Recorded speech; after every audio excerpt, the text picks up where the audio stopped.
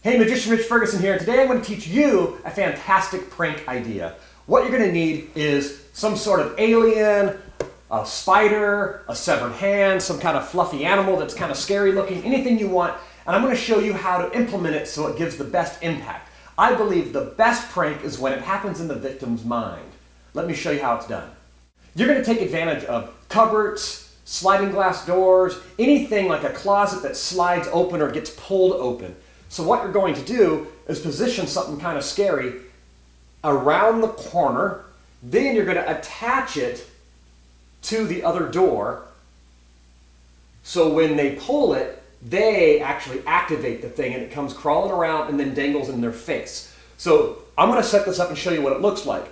Another idea would be doing this. Take some sort of large item like this, a creature or an alien, something scary, put it on some kind of rolling platform like a skateboard, stick it just around the corner outside a sliding glass door, have the thing propped up on top of the skateboard, and tie a small string to the handle. So when they pull the handle from the inside, that creature gets to roll in front of their vision. So again, they're activating the prank on themselves, which puts it in their mind.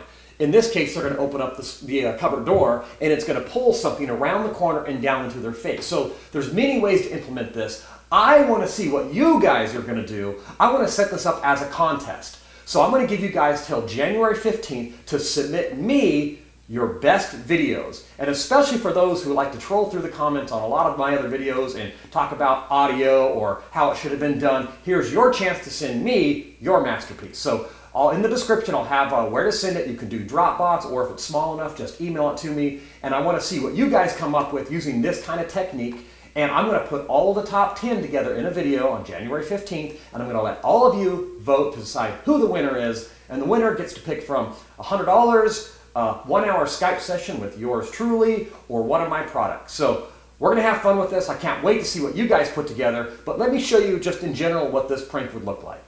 Now in this case, I happen to know this is the cupboard that I would use. I go for this glass right here. So what I'm going to do is just set myself up.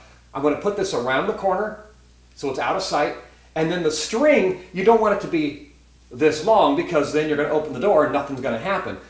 You want to tape it off at just, 6 inches or something like that. So about right there. So I'm going to use this tape. I'm going to tape it off and show you what it looks like. So something's going to come out from around the corner, and that should startle the heck out of people.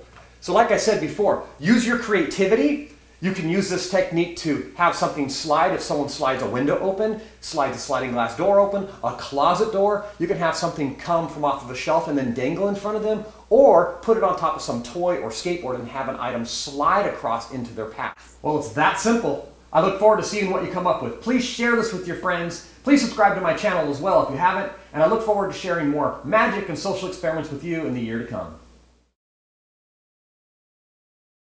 And most importantly, you catch the person in the most vulnerable position, which is why I'm in a bathroom. Hey, I see you.